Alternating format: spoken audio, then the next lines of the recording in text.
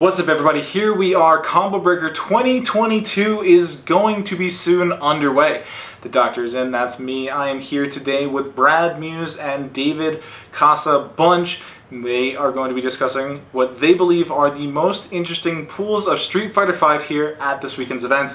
So let's get their thoughts here. We're going to be asking Brad very shortly on what Pool A is shaping up to be. Yeah, so I think when we're looking at Pool A, one of these pools has Punk and Chris G in it. Obviously two killers, two people you expect to see super deep in every bracket. Opposite seed in that pool, which to me is interesting because as I look forward immediately past pool stages, it means if they do both come out in winners, as they are favorited to do, they end up playing each other in top 96, which is a really early place in the tournament for them to play against each other. So any upset against either of them makes for a really interesting bracket down the line, or if they both get through, only one of them ends up in winners in the long run, which is similarly interesting. Right. So we saw that when they played back in CEO 2021, it was very convincing for Punk's Claw. He played Claw, right? Yeah, he played Claw. Yeah. Punk didn't switch off of Claw until he played against Mono in winners and grands. I think he pulled a Cammy for one game in winners, and then Karen in grands. So the one thing that Chris is probably gonna have to figure out if they are to make it that far, because there's still a lot of people that that are in their way. I don't want to discredit any of these players, but the likelihood of those two are making it to top 96 to face each other is probably very high. Chris has to show us something different. I appreciate that he's always a guy that only plays what he wants to play. So I really appreciate that as a player that has always wanted to chase that idea of playing a character that they enjoy and only what they enjoy, and performing at a high level is very, very, very admirable. So I hope Chris brings us something different. Again, it's a new patch. I'm not exactly sure what Akira got this patch. I didn't really look at her kit before and after, but I haven't heard anything terrible about the character. Sure, but so that's interesting, right? You talk about the new patch, you talk about playing the character you love, and that's interesting because you also played Karen, the character that Punk really made a name for himself with in this title. And like you said, played Claw, played Cammy, represented. We've seen Chun come out of Punk, and I know this season we've seen a lot of Ken. I don't know whether Ken is sort of the character that has stuck, but the point being is that Punk has a lot of these characters to lean on and leverage. And I think one of the things that really made that matchup difficult when it was Claw versus Akira was the interaction in the shimmy, where Akira's low forward just could not generate threat at a range that Claw had to worry about. So Punk was able to play at a range where his shimmies were also super effective spacing traps. If Punk plays one of these other characters, that element of the game isn't there. Suddenly Akira's low forward and walk speed matter a little bit more. And if Punk represents the Karen, obviously that low forward was nerfed. Well, the one thing that you can guarantee from Punk is that he's gonna bring a character with high walk speed.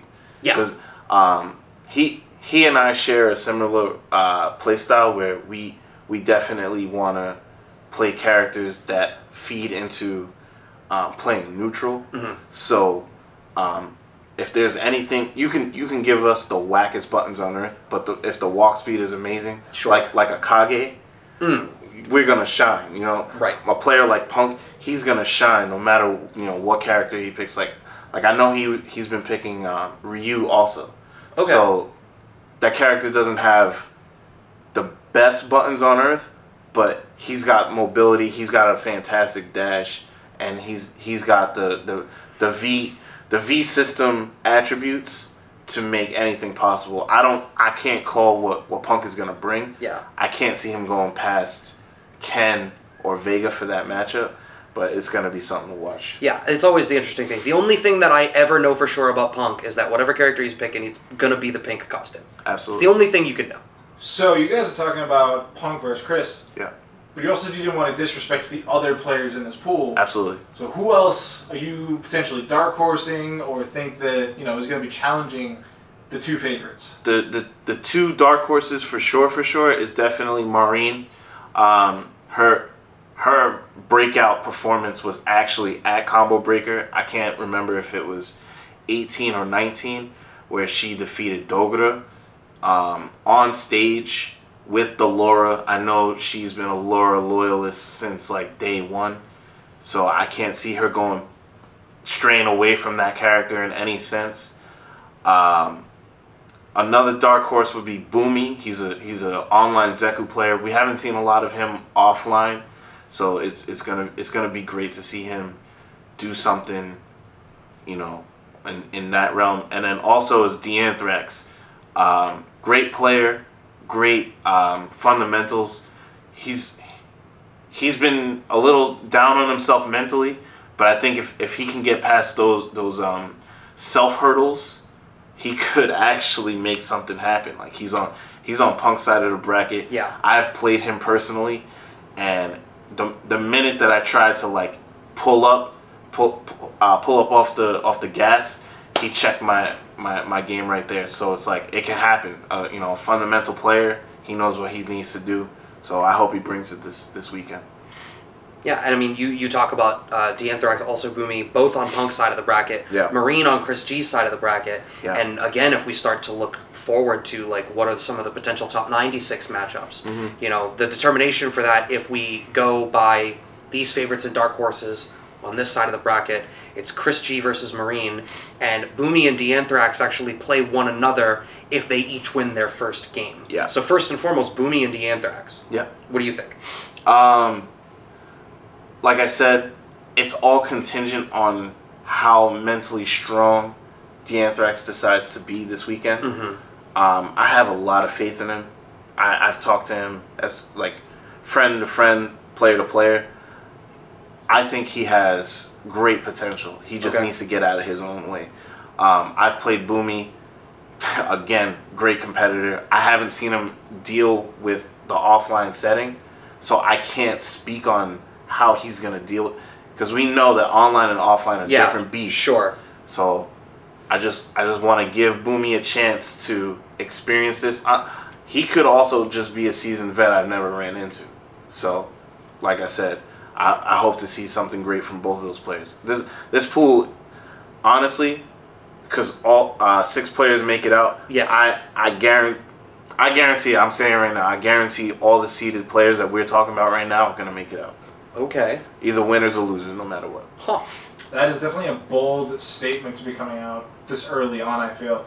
But that's just Pool A. Yeah. We still have more. There's Pool B, which also has, you know, a bit of bias in it, per se, considering the 3 of us may come from New England.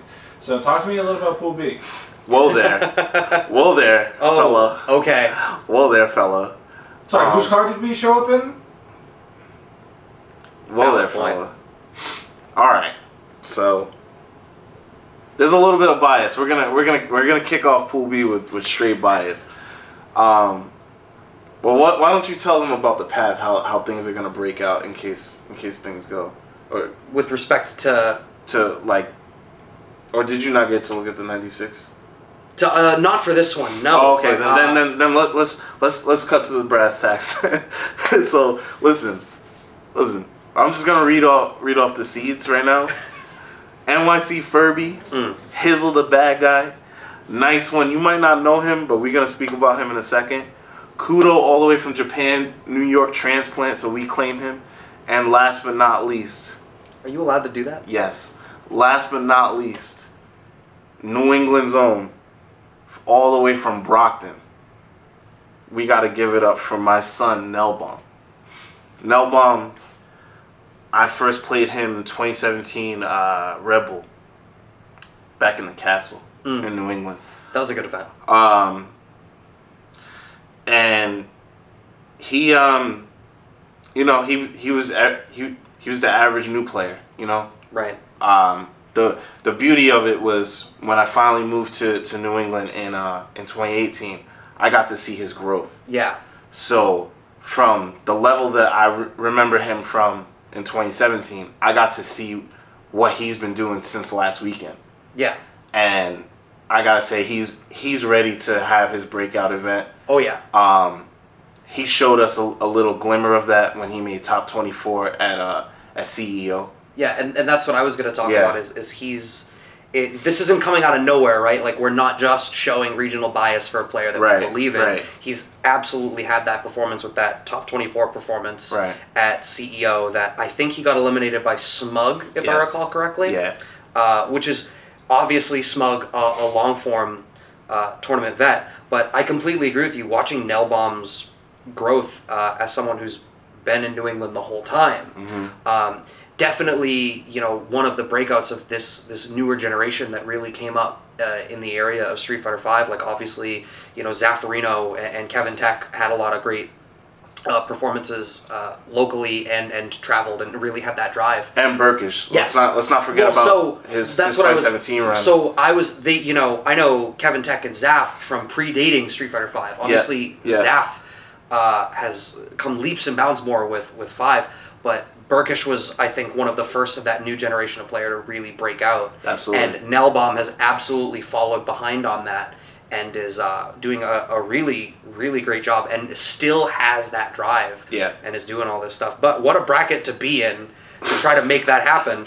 Similarly, you allude to the top 96, but even just at a glance, like, let's say he makes it out, right? He gets past Kudo. The other half of that bracket, NYC Furby. It's monstrous. NYC Furby, #1 seed on that dangerous sim, and he still has that Falk too. Yeah, absolutely. But sim though. It's sim, right? So like let's keep it hometown.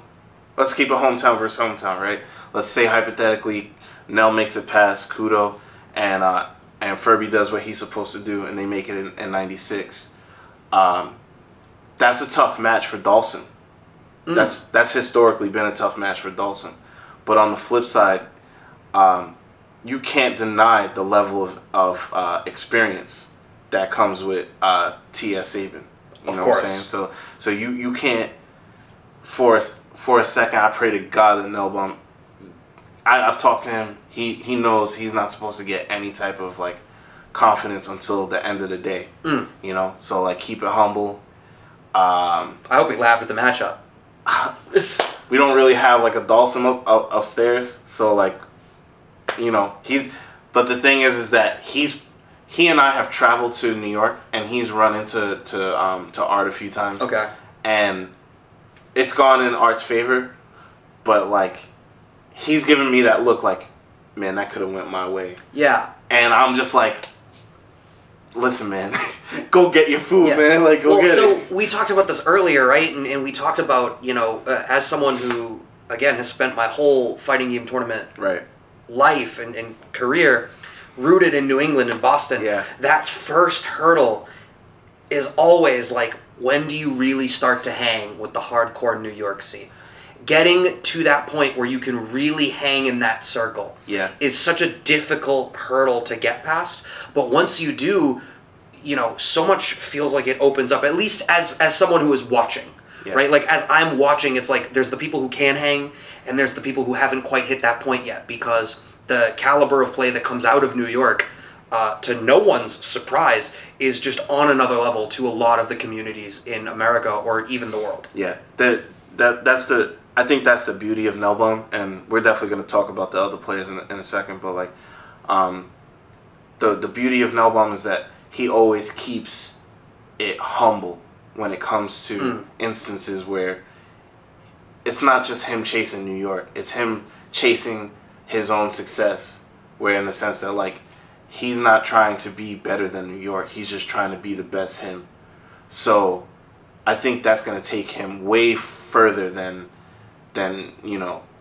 even if he beat Art, he knows that the job's not done. Sure. So like, he knows that it's all right. Saturday, we got to do the thing. You know? So like, I love where his mental game is. It's just, again, similar to D'Anthrax. He needs to execute. Yeah. So he needs to stay out of his own way, and he has the matchups in his favor. Like Kudo runs Chun-Li. I don't see that really being in Chun-Li's favor in this game. Okay. I haven't run the matchup a lot, but like, just doing the math in my head, I'm just like, how does she stay up with damage in that matchup. You know what I'm saying?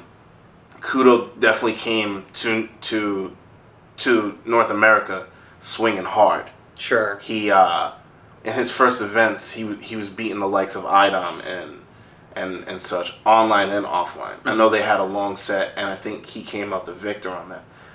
But after that, he's running to the Space Boys of the world, and I believe Zaf got the better of him at an event. I'm not sure. Don't quote me on that. But Kudo definitely has a little bit of growing himself to do. Okay. But he's no slouch. Hizzle and Nice One. Hizzle is a Colleen player from Jersey. Again, he makes his rounds. He's definitely somebody that, if Art isn't paying attention, could definitely get V-Trigger 2'd on. Sure, it's always possible, but I think about that matchup, and to me, just when I think about it off the top of my head, I feel like Art is coming into that on paper pretty well equipped. And then there's something to be said that, like, you know, there's the different speeds that Art can play at, right? Like, what does Colleen have if Dhalsim really gets the momentum started? Like, she doesn't have a reversal to try to get him off.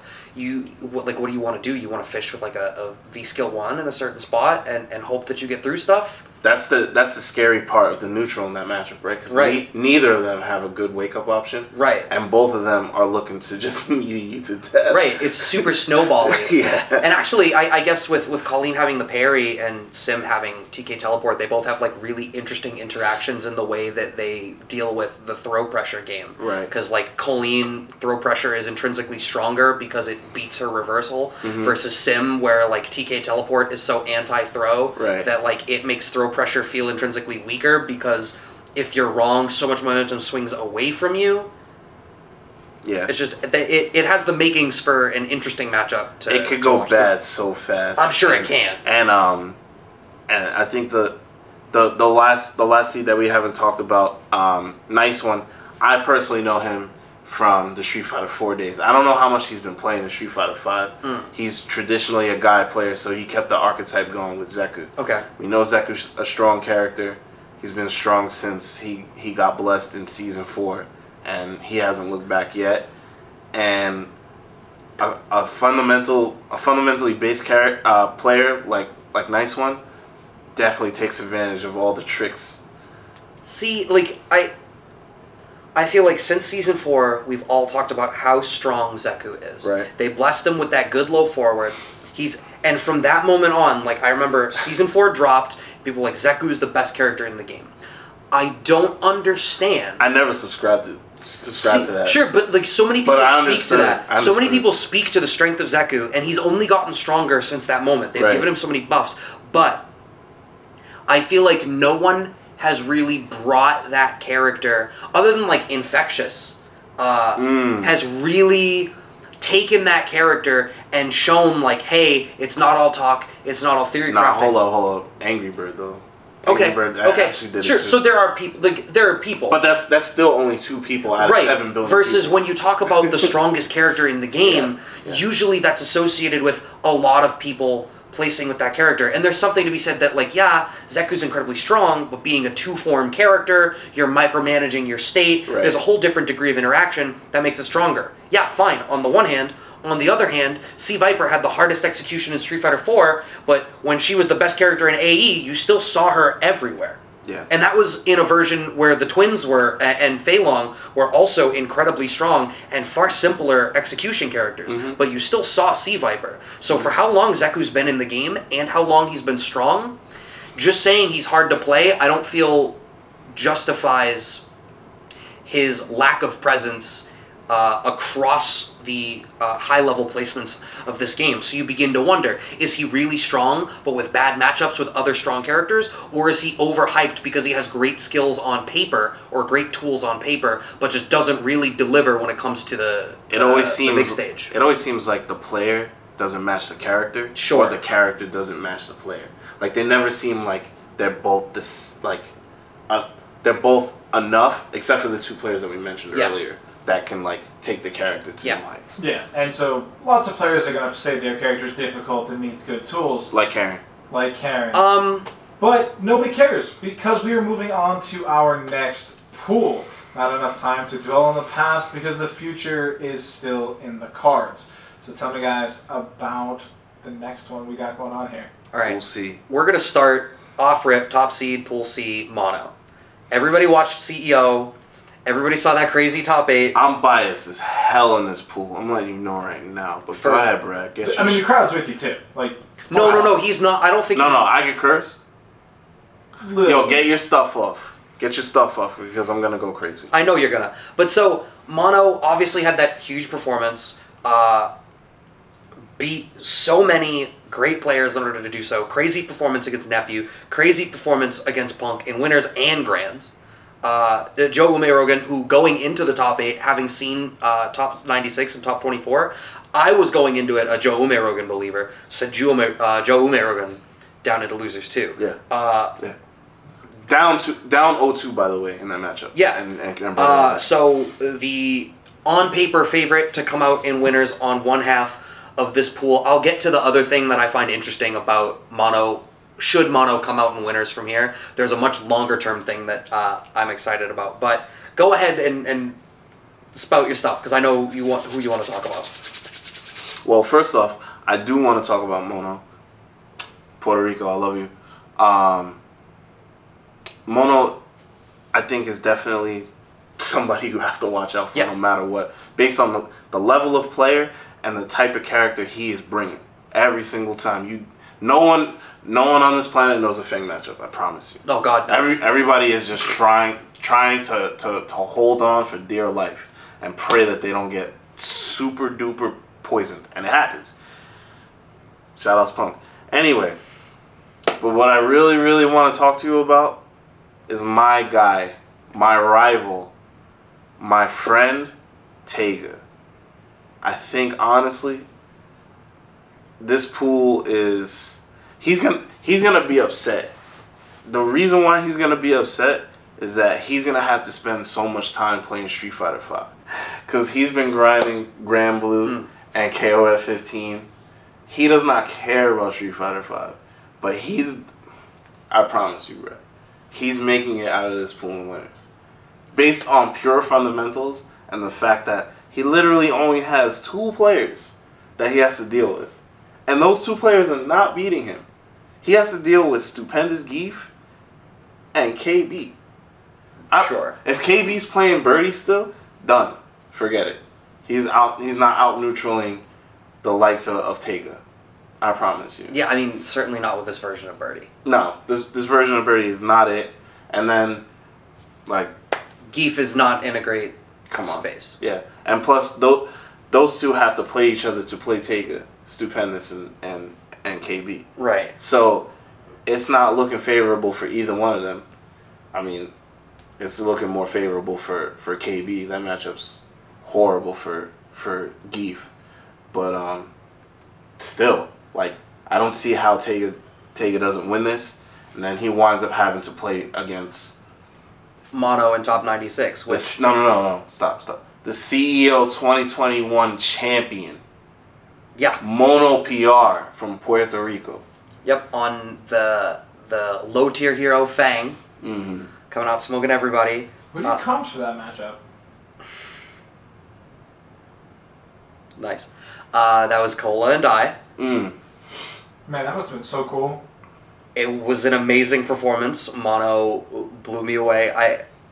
I went into that top 8 very impressed with Joe Ume-Rogan's performance. That was my sleeper. Yeah. That's cool. Mono smoked everybody. That's cool. But so get to top 96 on Saturday, right? Let's say you're right and Taiga gets through. Mm-hmm. What does he do about Fang? What does he do in a game that is not Taiga's main concern against a character who requires an awful lot of situational awareness and very specific answers? You worry about it then, obviously. First, you got to get through your pools, but... I'm not worried. You start to think, oh, you're not worried. I'm not worried. Well, it's a good thing you're not in the pool itself, Bunch. I'm going to tell you why I'm not worried. Okay. Because Mono's going to raise hell on that boy. can just wash him, and he's gonna go back to playing Grand Blue. Oh, okay. So you're not worried because it's worried. fun. I'm not worried. It's everything I love to see. I love to see Tega lose. I've been watching Tega lose since 2014. Life is great. I wasn't prepared for that answer. I think we're done with that pool. Yeah, I think we can move on to Pool D. Jeez. Pool D is kind of stacked. Oh, obvious. My God. Obvious. You said it. No, why? You know why. Oh, that was not on purpose. Oh, okay. That was not on purpose. Keep going. Idom, CPT champion. Idom. From where? From New York. Oh, okay. Yeah, okay, we get it. You know, earlier when I said New York has a high level of competition, you could have taken that. You didn't need me to keep doing it. Oh, okay. Obvious favorite to go far in any tournament that they enter. Deadly Laura, Deadly Poison. No matter what they do to that character just continues to exist. No. That player continues to exceed levels of expectations. But it's not, like, with respect to Poison, it's not like Idom is the only Poison player still performing. Certainly the one performing at the highest degree, and that is a testament to the player. But we have watched, particularly in the online space, there's no shortage of other Poison players that are doing good work too. Those Poisons don't matter. They don't matter in this bracket. There's only one other Poison that I'm worried about when it comes down to the nitty gritty, and we have yet to see our Asian brethren of the fighting game community come over to North America and show us. I'm talking about Fudo. Fudo Poison, that's the only Poison that I'm worried about after Idom.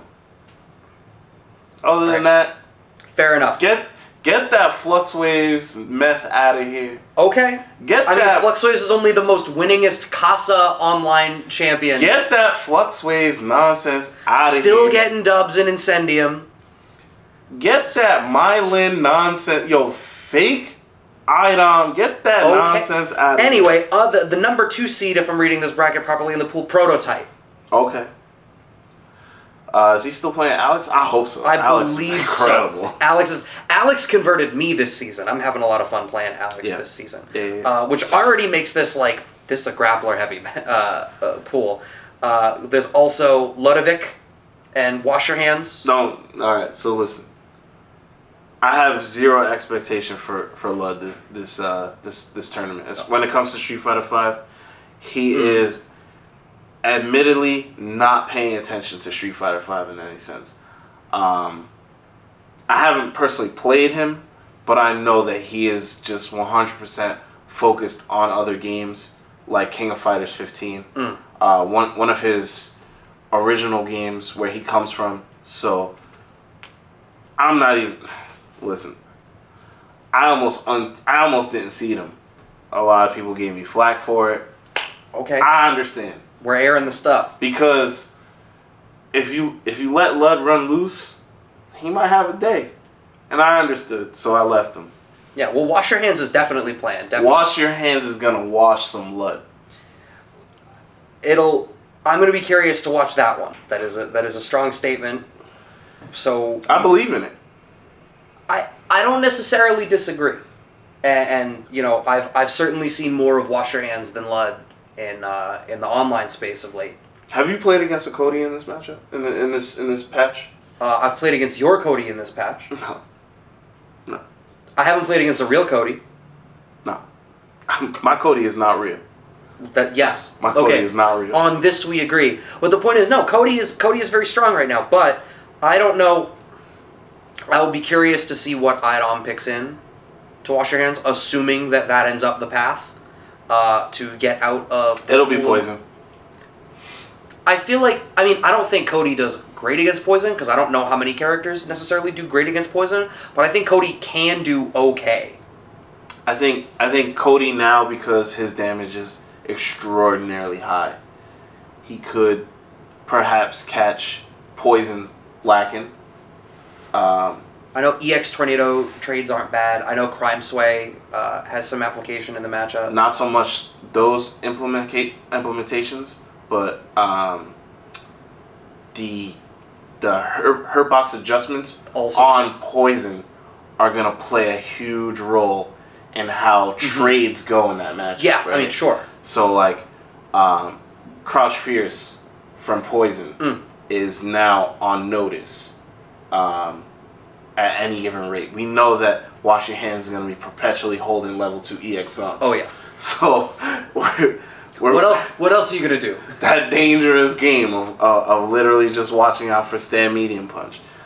Stand medium punch, stand light kick, crouch medium punch, stand medium kick, the most underrated button in Street Fighter V history. I don't know that that's still true. I feel like people are coming around on like recognizing it. No. People are recognizing. First of all, Cody has flown under the radar since his inception. I've been trying to tell people that this character is kind of crazy since Season 3. People don't want to believe me? Fine. Now y'all getting the taste of some downplaying right now. So, it's gonna be interesting seeing how IDOM deals with winter semifinals against Wash Your Hands, because that's gonna happen. That's your call for it. Well, then that's another matchup that I hope that we, assuming that it happens that way. Oh, that's gonna be on stream. Trust me. Okay. So that leaves only one pool left then for Friday's set, Pool E. So when it all comes down to the end of the day, it's late Friday night. Players may or may not have Nephew dance slip. All right, that's it. So sure, like, fine. Here's the thing that I find interesting. Okay. I look up the top 96. And I'm like, oh, I saw Nephew and Mono were going into a similar part of the bracket. And I was like, huh, that was a crazy CEO match when they played against each other. If Nephew and Mono make it into top 96 and continue forward in winners, they play in top 16. If they both stay in winners, now that's a big if, right? We're seeing in a couple of these pools, there's like some guaranteeds that are playing against each other hella early. There's the possibility of some crazy top 96 matches, and anyone can upset anybody. None of this is a sure thing. But if they do both stay the course in winners, they play each other in top 16 for winners top 8. And I will love to watch that matchup again. Because Nephew is so good at that slower, methodical style, and it's actually what smoked him at CEO, because that poison just stacked. And that extra damage just piled up, and he got outlamed. And I hate to bring this up, but we are not dealing with the same Colleen. Nope. We are not dealing with the same Colleen in any sense. She is definitely weaker in this patch. I would love to see how Nephew has made the adjustments to continue to be a top player. Yeah, this is his event. Sorry, this is his event to show that he belongs at that top echelon now that his character has been brought down to size. Yeah, it's definitely going to be interesting. I am going to be keeping an eye on Nephew's matches, and that is specifically the matchup that I have looked forward the farthest to sort of suss out. And we're very likely to see other, CEO, top 16, top 8 runbacks, because a lot of those players are here in this bracket, but that was just the one that I put together at first glance, and I was like, ooh. I got a question for you, though. What? I'm pretty sure Nephew has been practicing Luke. Pretty sure I saw him pick Luke at CPT West. Also got nerfed, by the way. I mean, he, technically. I ain't gonna touch it. That's gonna lead... So, I don't know that I will have ever seen Luke Fang, right? No. And I can assure you... Get this out of the way, off rip, Luke incredibly strong, very few weaknesses, super busted character, by Street Fighter 6, we get it. But I think about implications of things in the matchup. It is a weird character matchup that likely neither one of them... I mean, Mono is far more likely to have played that matchup than Nephew is, especially against someone of that caliber. Yeah. And I think about the fact that so much of what Fang likes to do is you lay these very deliberate spacing traps with your fireball patterns and stuff. And Luke is a character that really encourages you to hit buttons at a range that is a little bit farther away than you would feel generates threats, because Luke lunges forward with these limbs. So, is Mono comfortable enough with the spacing in the matchup to be laying these traps at the right spot where Nephew is going to hit standing strong and lunge into the poison trap? So not familiar with the spacing on his own. So this conversation is potentially Saturday or even Sunday. Sure, we're getting deep in the weeds on this now. Yeah, I think this pool is so free for the two that I screamed out earlier that it's not even a conversation. So now we're talking about how Nephew, who's in the pool that we're trying to discuss, deals with such a character that he probably has no familiarity with, has been run over by this character, and could possibly have to deal with his character not being the strength that he remembers it at. But again, that's deep in the weeds. That's a top 16 looking match. That's not even necessarily... no, that is a Saturday match. Top 24 to top 8 is happening on Saturday, so that top 8 happens on Sunday. So that's something that, you know, we won't know until the end of Friday whether that is still in the cards. But if I'm writing out what my ideal bracket, if I'm picking out some matches that I would love to see, that's one of them. Yeah. And I think if you look at the on-paper favorites of some of these pools, at the very least, come the end of Friday, I think that can definitely still be in play. So, final thoughts on Day 1 Combo Breaker 2022. Don't miss out. It's going to be great. And we didn't even talk about all the pools. Yeah, we talked about like maybe a third of everything that's going on. There's so many other... It's insane. It's going to be a bloodbath. And it's not even all the pools. There's more pools on Saturday. Thank you, Brad and Bunch, for going over all the Day 1 pools. We'll be sure to be back tomorrow with the conclusions and the look forwards once again for Day 2 Combo Breaker 2022. You guys aren't going to want to miss out. Be sure to check out all those socials and follow them on twitch.tv. We'll see you next time.